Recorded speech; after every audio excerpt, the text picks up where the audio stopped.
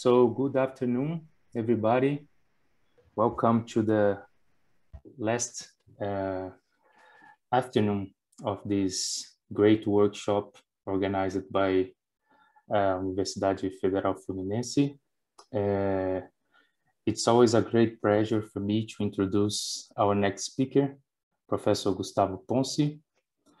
He's a full professor in the University of California, Santa Barbara, UCSB. Gustavo is one of the main researchers in the field of nonlinear dispersive equations. He has published more than 120 papers on international and prestigious journals with more than 6,000 citations. Gustavo has 8 former PhD students and 4 postdoc supervisions. Gustavo already visited Brazil many times and has a strong collaboration with our students and researchers. In particular, I had the pleasure to work with Gustavo just after I finished my PhD as a postdoc in CSB, and I learned a lot under his guidance and encouragements. So today, Gustavo will talk about unique continuation for some nonlinear dispersive models. Thank you, Gustavo. Well, thank you for the introduction, Luis Gustavo. I mean, it's a pleasure to be part of this workshop, and I would like to thank the organizers for the invitation, both the organizing committee and the scientific committee. And since I'm one of the last speakers, not the last one, but previous to last, I would like to, in name of all the speakers, to thank again the organizer for this very nice conference. Okay, it's going to be clear, we are going to be talking about nonlinear dispersive equation, and we will be mainly concerned in 2 natural questions, very simple questions. We are interested in the unique continuations, and for unique continuations, is these time evolutions, we ask 2 questions. One that is local, one is asymptotic at infinity. The local one is the very natural one is if we have 2 solutions of the equation that agree in an open set, space and time, do they agree in the whole domain? This is the first question that we would like to answer. And the second question, that is the unique continuation at infinity, is roughly the following. If we have 2 solutions such that at 2 different times, they are very close, I mean that the difference in some kind of norm, weighted norm, right, is finite, can we conclude that they are equal in the whole domain?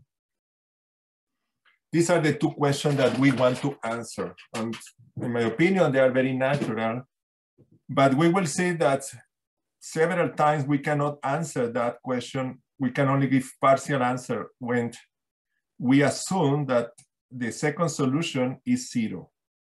Then in what we are saying, for example, the question 2 is, if this solution is 0, we are asking if the solution is small at 2 different times, they have to be 0.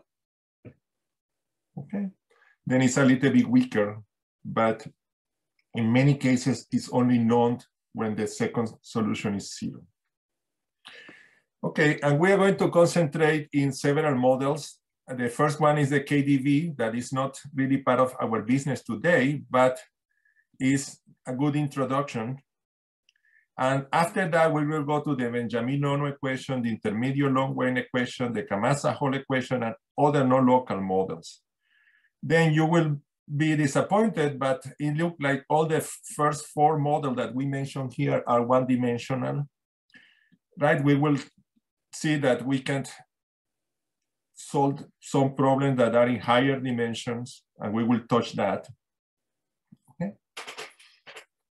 And these models, besides the KDV, I mean the KDV, the Benjamin-Ono, the intermediate long waves, and the Kamasa-Hall, all are integrable systems. They can be solved explicitly using inverse scattering theory. And the last 3 models, the Benjamin-Ono in the intermediate long wave and the Kamasa-Hall, are not local. they involve a non-local operator. They involve a singular integral, so the differential operator, a convolution, something that is non-local. Okay, that's the reason why the talk has to have the non-local statement in the title. Okay, let's see that, let's go to the KDV when we have perfect answer of the first question. And this is So and Scherer proved in 87, that is what, 30 plus years ago, that if you have two solutions of the KDV, you can put any other power here. It doesn't have to be the KDV. It can be the modified KDV. You put the power 2 or any other power. Suppose that we have two solutions of the KDV or the generalized KDV in a very general class.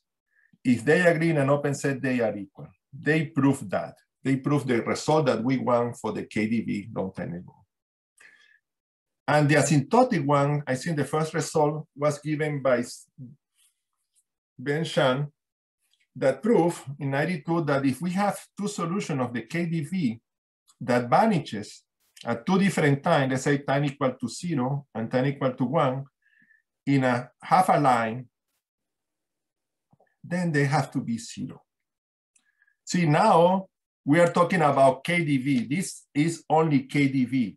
This here, we cannot take any other power. It has to be KDV, his result. And what he's saying is if we have at two different times, the solution is 0 here and 0 here, time 1 and time 2, then it has to be 0.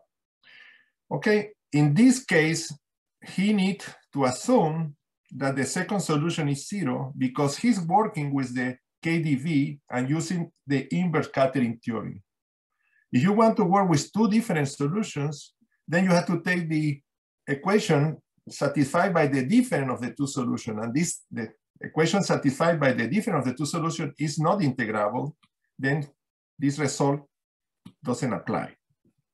Okay, let's say that there is an advantage if the result is local. Suppose we have the KDV. Suppose that we are in that you are 0 here.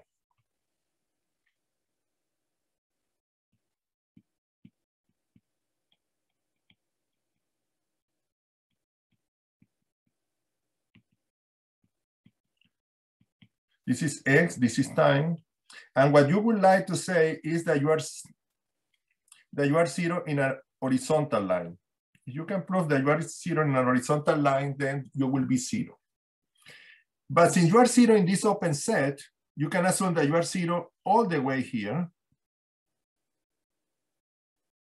And then work with this part, then you will see it 0 here. Then you will prove that in this side you are 0, and then you go back and do the opposite side. Then you have two, you split your problem, and you have related the fact that you are 0 in an open set with the 0 in all this domain. And this is not a loss of generality because you are local. You don't have this trick if your equation is not local. Okay, you cannot cut off in that way. Then in fact, if we go to the result of So and Scherer is they use what we expect to use is, okay, now what is the result?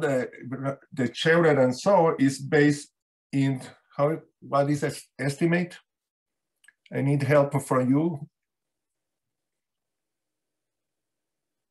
Okay, it will come to me. Kahneman estimate, exactly.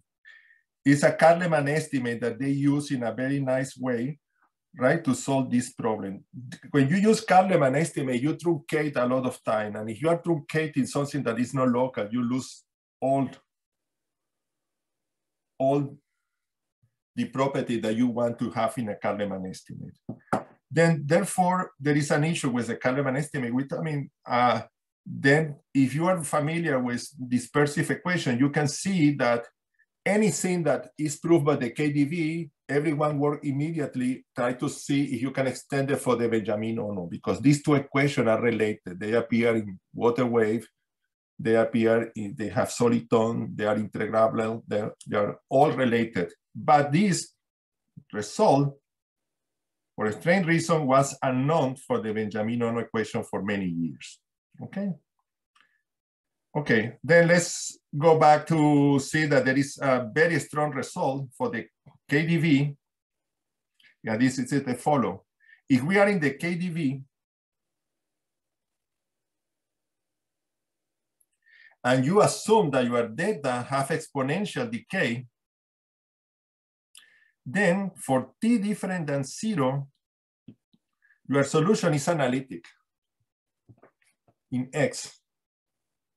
That means that this is a very strong result, and here you use inverse scattering. This result is unknown for any other powers. It's only work for the KDV. And of course, once that you know that you're an analytic, you cannot vanish, you cannot be flat in an interval. You have many properties that you can say, but that doesn't apply for the difference of two solutions. It applies for only one solution, right?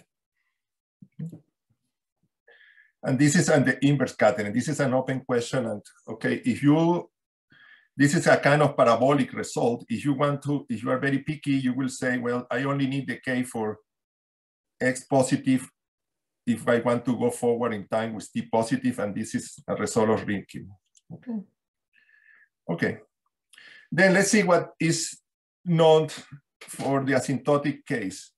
Then we have the following. If we have two solutions, this is a result with Escariaza, Carlos Kenny, Luis Vega, 2007. And if you have two solutions that are in this space, and the different, at two different times, let's say time equal to 0 and time equal to 1, belongs to L2 with this weight, X, positive part of X to the power 3/2, then they have to be equal. Then this, in no moment you are assuming that these two solutions are equal. They are assuming that they are very close to a two different times. Okay, then this extends the result of sand for any power, because that has nothing to do with the KDV. You can take any power, and you are not assuming that you are 0. You are not assuming that U2 is 0 either. Then, if you are very, a naive approach will say, is that sharp? Okay, then this result is sharp, but first let's justify where the 3/2 is coming from. The exponential of the X to the 3/2 is coming because if you take the solution of the linear equation, and you know that the solution of it is convolution with the 80 function, and the 80 function have decay exactly like X to the minus 3/2 to the right, X positive. Then you can say, first, then this is very simple now on. I will take a dispersive problem. I will look what is the decay of the linear part, and then what I have to do is to translate this to the nonlinear problem. If you think in this way, then you have to think against, because the solution of the Schrodinger equation that is dispersive, right, doesn't decay. Then you don't have this will not give you anything for the Schrodinger equation that is one of the most important models. Then decay like this is not general, it's only for this case that work. Okay, is 3/2 sharp?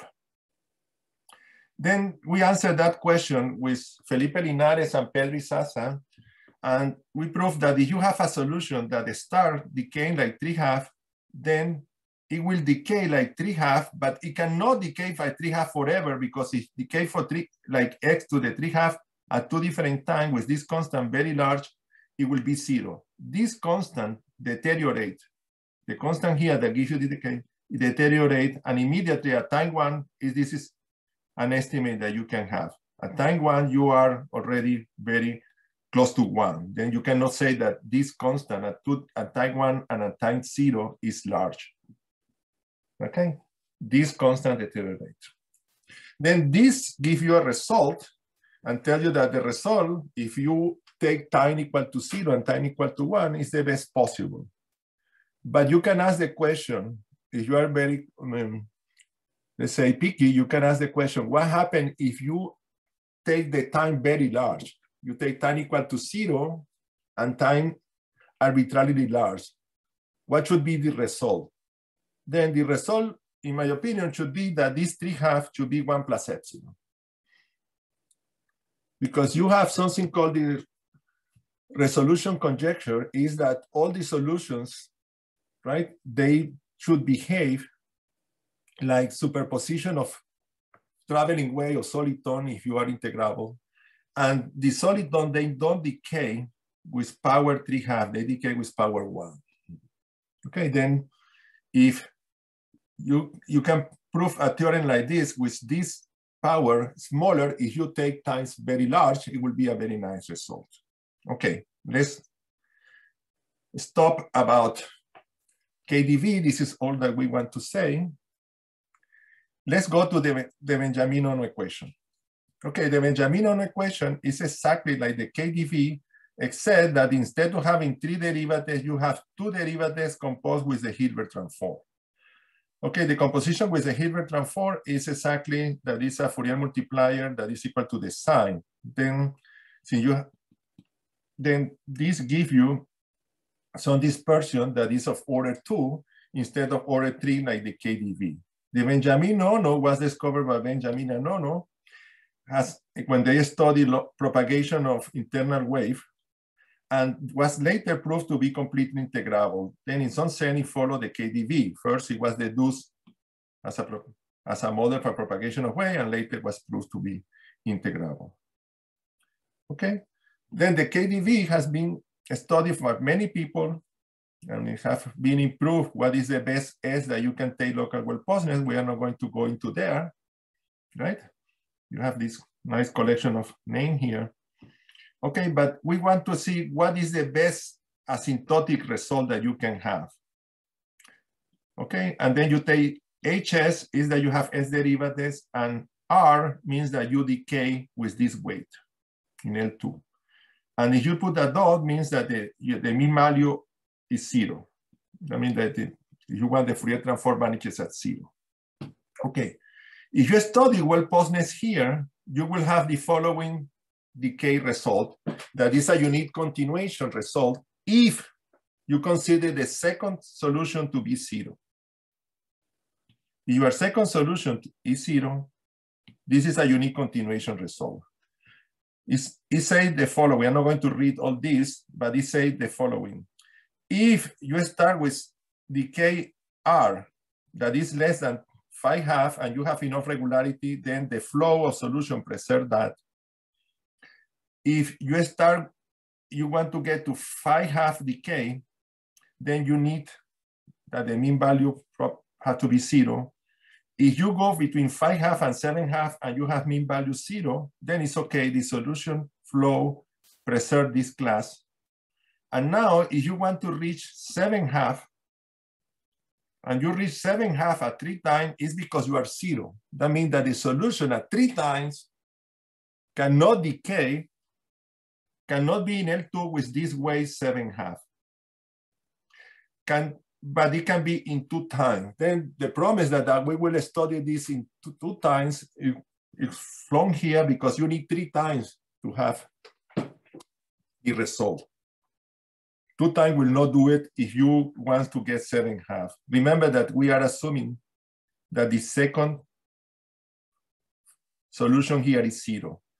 This result, the part that is in red, it was proved by Rafael Iorio, right? The extension to fraction and to see that you can, the 3 times is not sharp. It was given by Germán Fonseca, Linares, Felipe, and myself.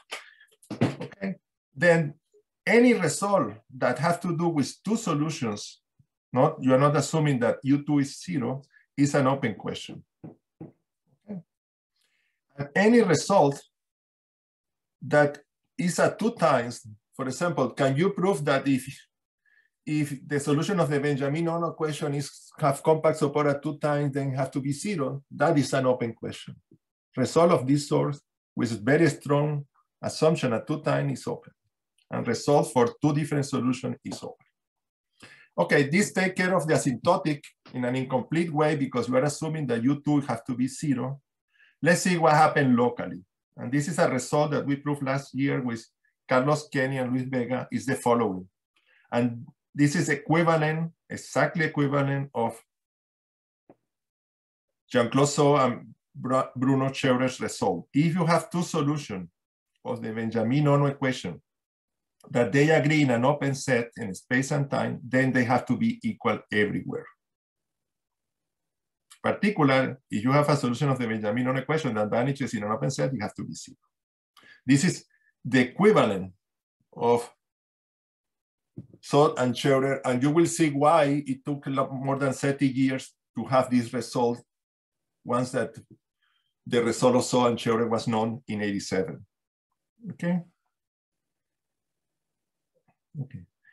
Then this also, the local result also applied to the inverse and to the initial value problem for the periodic boundary conditions. Okay.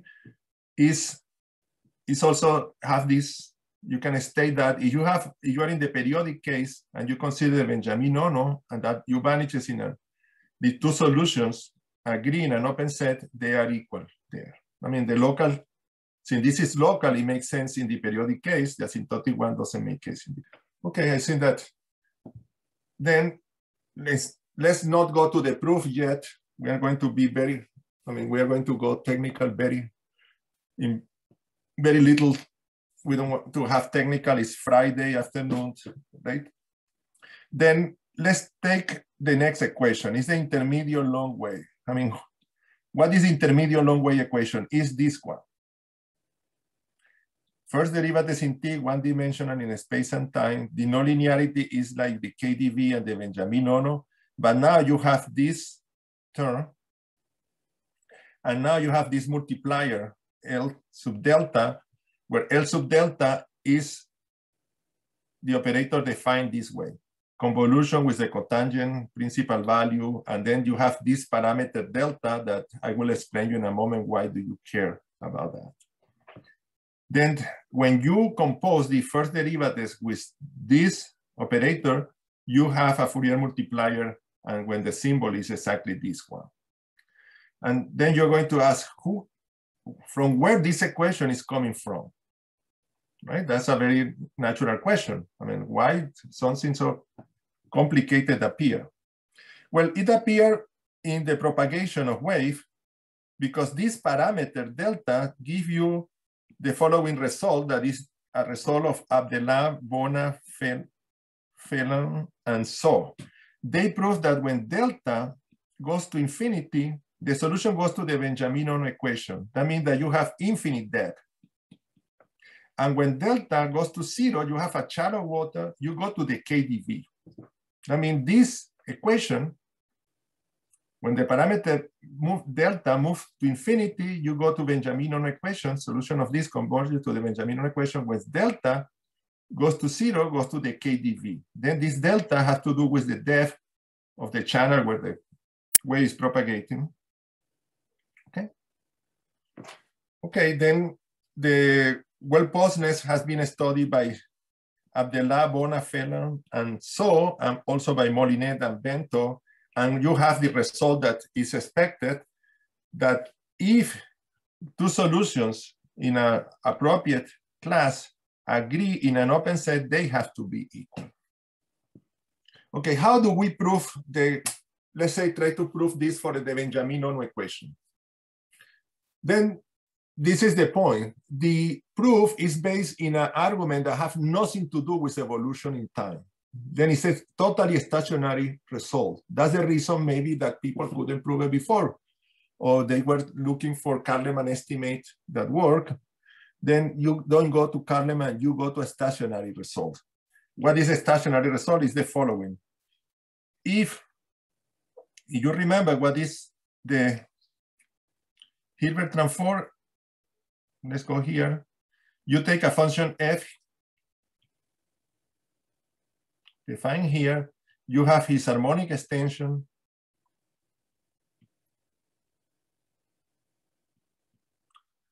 Then you take the harmonic conjugate, and you take b to go to 0. here, then you converge B of X0 is the Hilbert transform of this.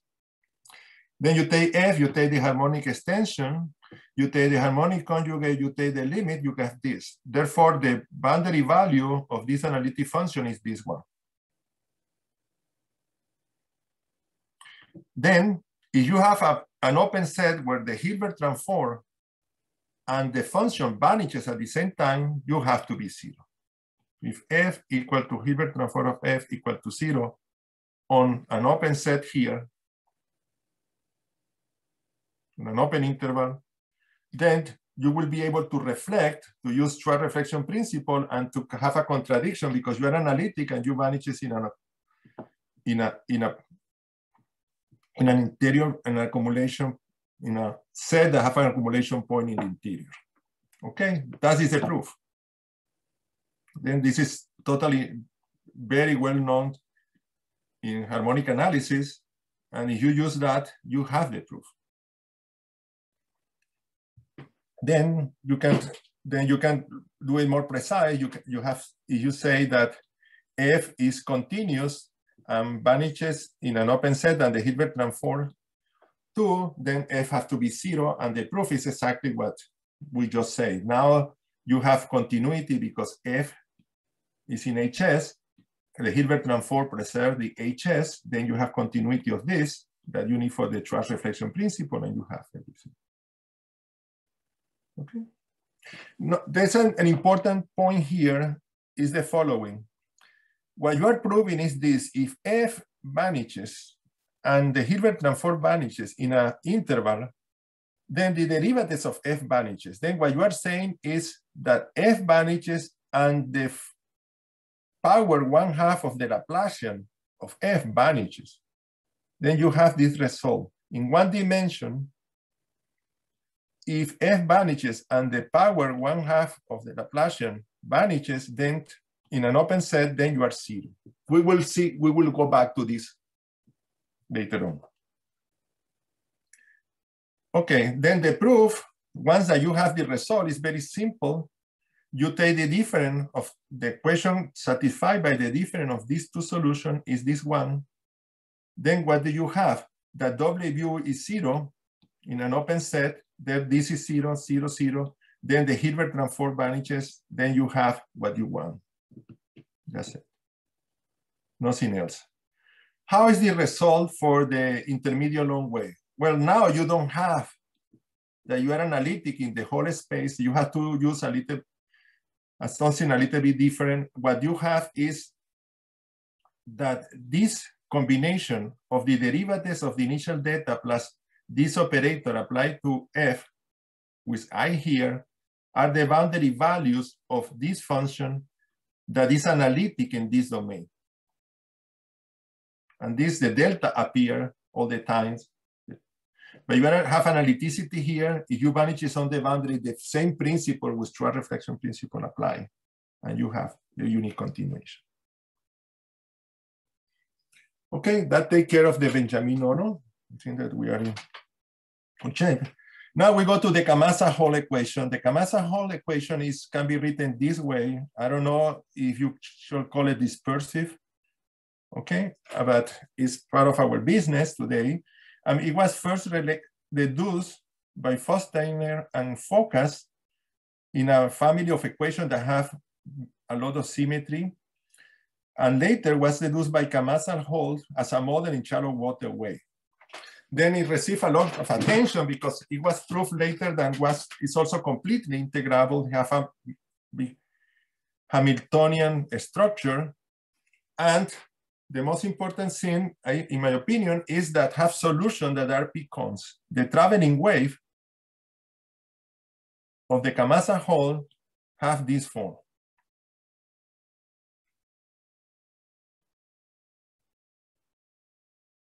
Okay. You can write the Kamasa-Hall in this form. And then you can prove that this equation is well posed in the Sobolev space S larger than 3/2.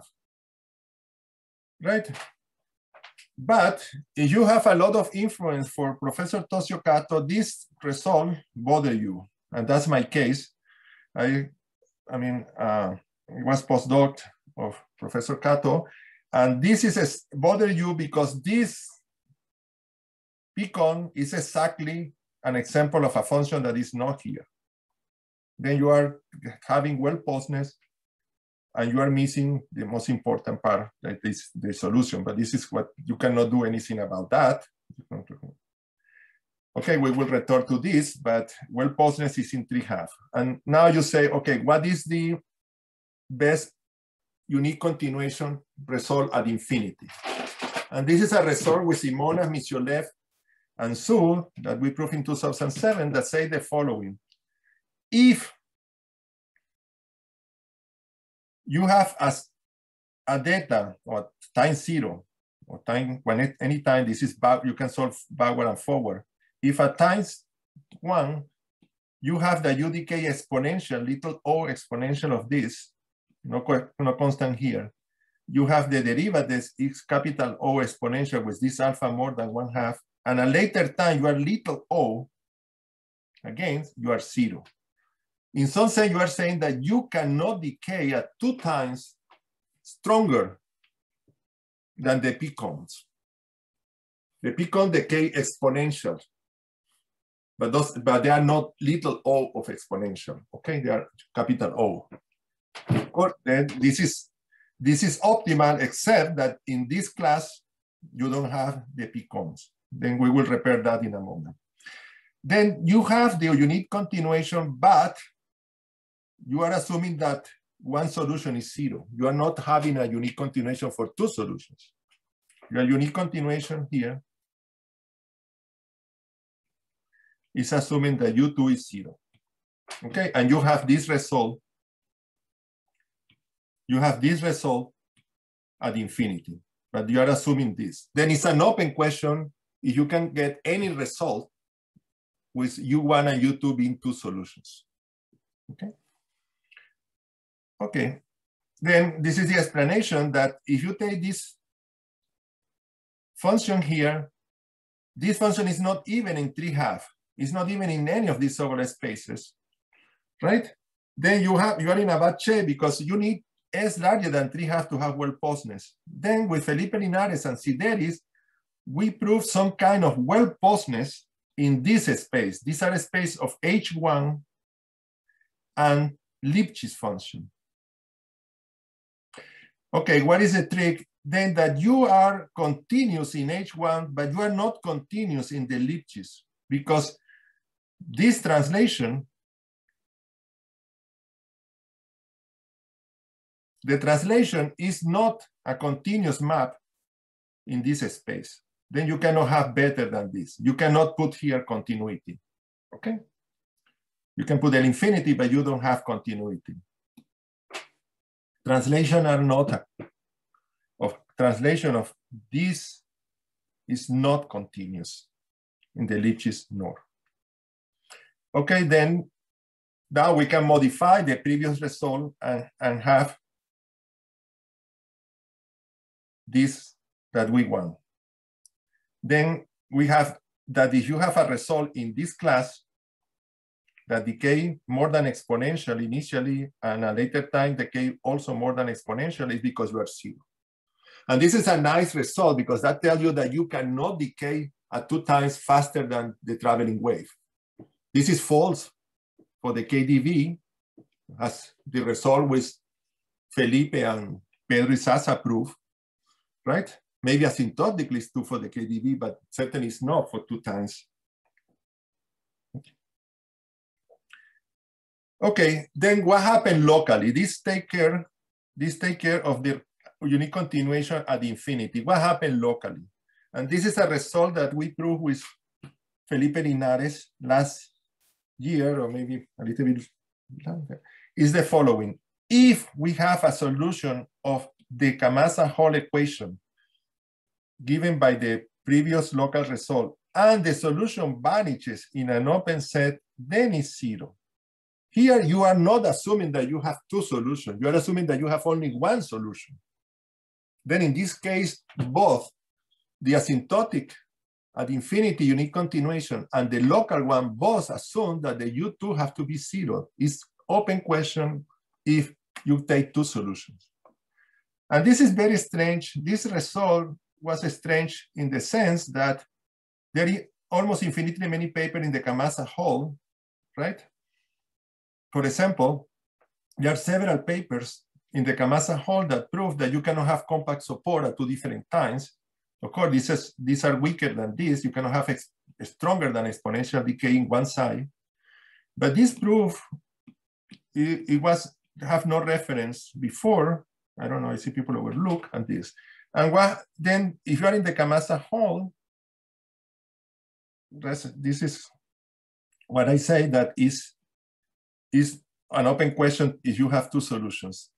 You can also have the same result with Felipe Linares in the case of the periodic boundary condition for the Kamasa Hall. In this case, the local existence is due to the Lelis, Capeller, and Topalov. And you have the same. If you have a solution of the initial value problem with periodic boundary conditions and U vanishes in an open set, then you have to be 0.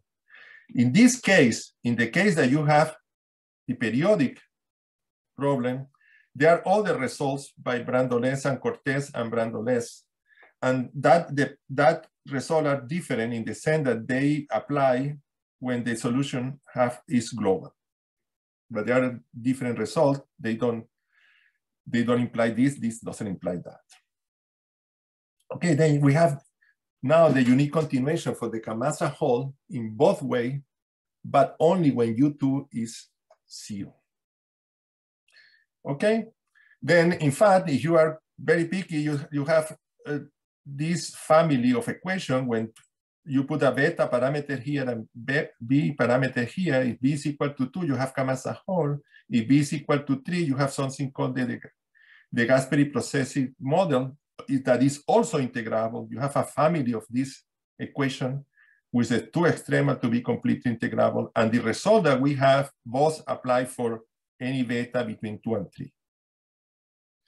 Okay, I'm not going to give you the proof. The proof is extremely simple. I mean, it's extremely simple. I'm not going to give you the proof. Since I have a few minutes, I will prefer to go to this last part. And the last part is the following. If you are in dispersive equation, and Luis Gustavo can tell you that, and you want to go from the Benjamin-Ono equation to the KdV, you don't use the intermediate long wave, you use this equation.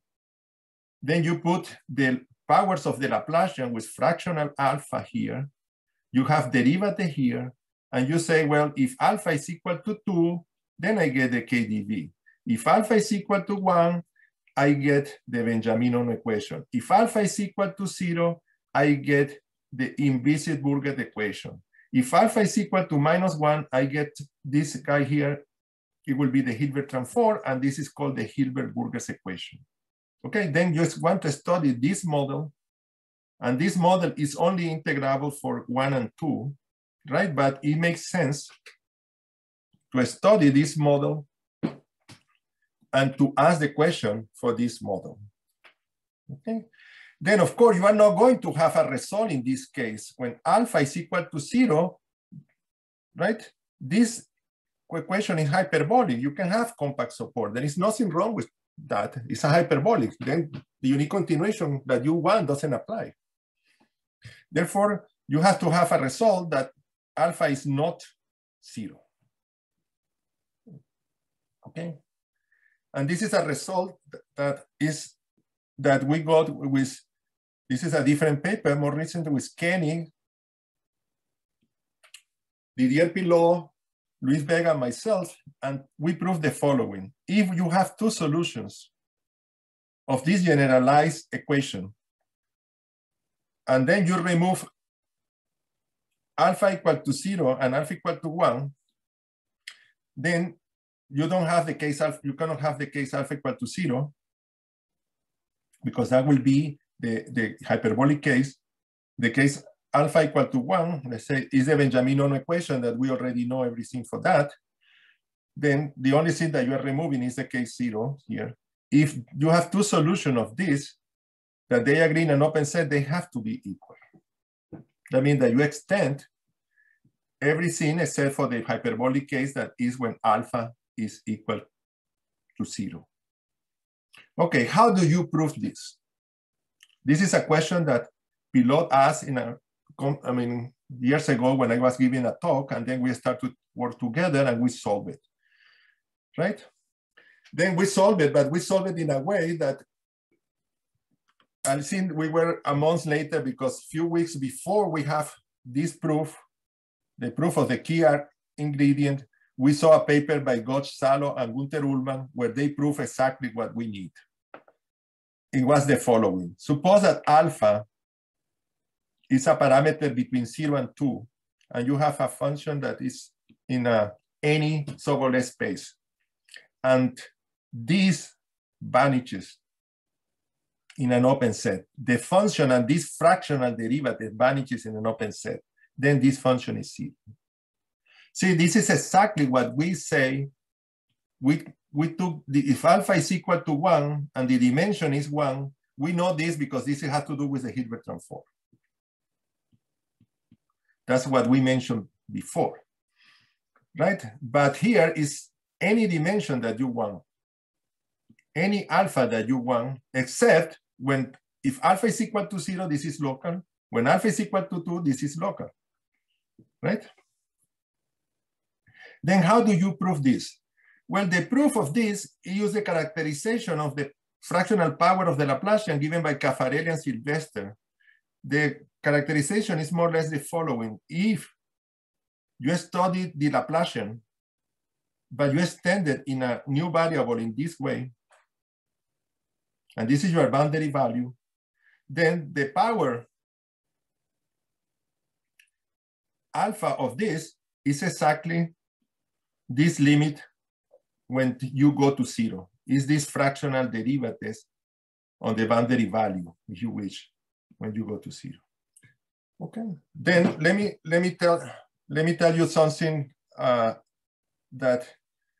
Okay. Then the proof, it was the proof of Gauche, Salo, and Ullmann is the proof that is very expected. There were plenty of people close to this result, but they were not looking exactly to that. That's very strange that people in harmonic analysis have not seen this extension of the result of the Hilbert transform using fractional power of the Laplacian.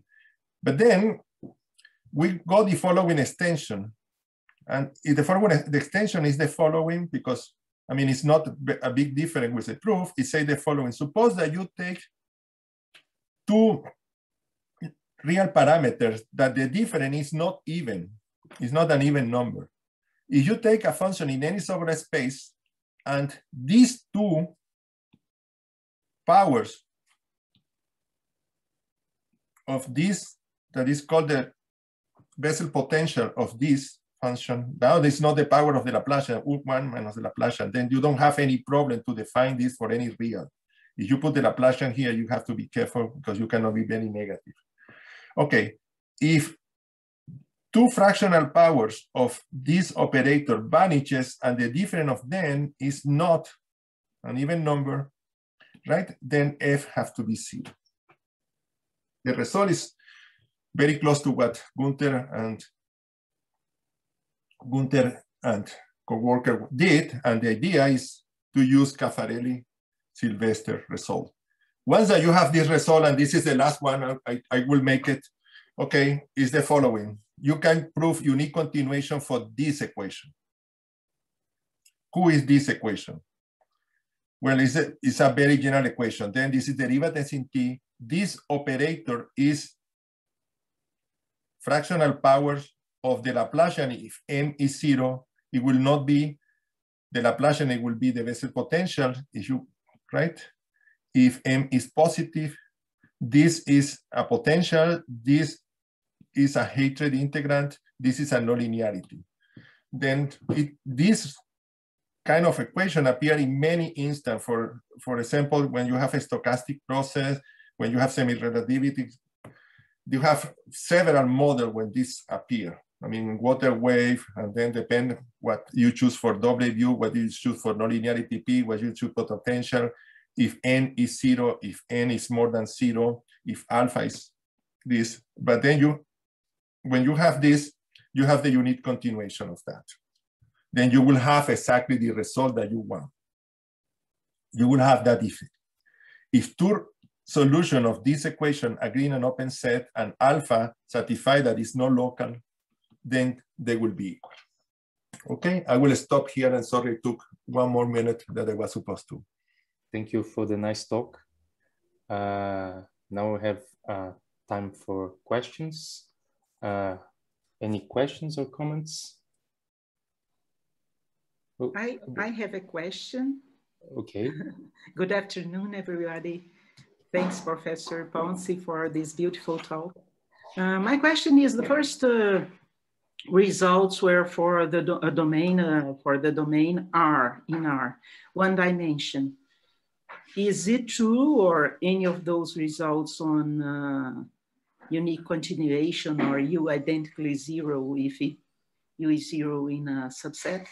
Is it true for dimensions higher than 1? What the result? The result of this? In the beginning, one? Yes. This, for example. This is true in any dimension. Mm-hmm. Okay, I'm sorry, I missed this. This is true in any dimension. And the Benjamin Ono and all these, are they? Well, the problem is that they have models that generalize the Benjamin Ono in higher dimension and the KDV in higher dimension, right? For example, for the KDV, you have the KP that is also integrable and generalize that, and you are in two dimension, but you have propagation in one direction that is stronger than in the other. But then you have other operators that start to bother you to use unique continuation, right? Then for this result for the KP, I don't know, right? And there is some generalization for the Benjamin Ono, but they are not completely integrable. Then, yes, in that case, I think that you can do that, depend what kind of generalization you are considering. But it's not automatic that you can generalize the Benjamin Ono to higher dimension, because I mean, it's, right? It depends how do you want the effect transversal to the main direction be. Did that answer your question, Liane? Yes, thanks. Yes. Okay, any other questions or comments? Okay, thank you very much for this interesting presentation. I have a question about the result obtained here. You have assumed that omega, the small region, is always an open set. Yes. My question, what happens if we assume just omega is a set with, for example, non-negative measure? Okay, I mean, remember that you are free to choose the initial data, right? Then if you, for example, an interval will not make it because you put the data to have compact support. You have all the right to choose your data. Then you have you vanishes in a big set, right? Then you have to put a little bit more than something that have measured 0, right? Then I don't know what is the minimum measure that you have to assume. I don't know that. But an interval will not, I mean, something that is totally in one condition that only take what happened in one time, it will not give you anything. Because you can prescribe any initial data that you wish. Okay. Well, Gustavo, I have a question. If you compare your result that you have with Carlos and Luis about BO, right?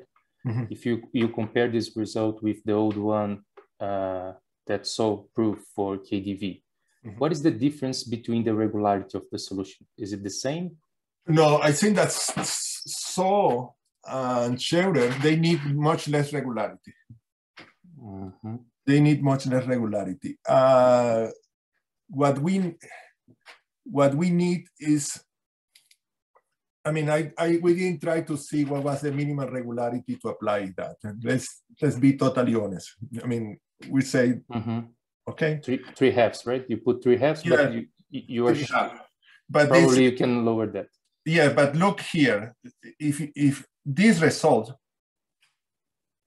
this result contains the one for the Benjamin, right? Because if you put dimension 1, alpha equal to 1/2, is the result with the Hilbert transform. Here you are assuming that HS is in any S you wish. You can extend that. I mean, I think that because the only thing that you need is that this is 0, right, as a distribution. That's not even a function. If you want the extension, you can do. I mean, you can do regularity and prove this for a nice result and pass to the limit test. And then how you translate this into the regularity of the Benjamin, I never saw about that. Okay. But I imagine that, I'm sure that maybe the best result for the Benjamin I think is local existence is Ionescu and Kenning in L2. Maybe you can do it in L2. But then you have to be careful what do you mean for result. I mean, to be a solution in L2, you have to pass to the limit. I see. Okay. I see. And another question is, what about if you consider another generalization of KDV in higher dimension, like ZK, do you think you can also try to prove this kind of results instead of KP? Well, if what we wanted is to make things no local. Well, what I wanted, let's say, what I want is to make things no local. Then I don't know many generalizations that are no local for the KDV, right? You can generalize what is called the generalized dispersive KDV, but I don't know much of these models. Okay, but I imagine that something that is fractional powers, then you can be able to get to say something. Okay, but if you want the KDV by itself, then you have to live with Kahneman estimate. Okay, thank you. No, thank you. So let's thank the speaker again, and clap our hands, right? Okay, thank you, Thank you, Gustavo. Gustavo. Thank you.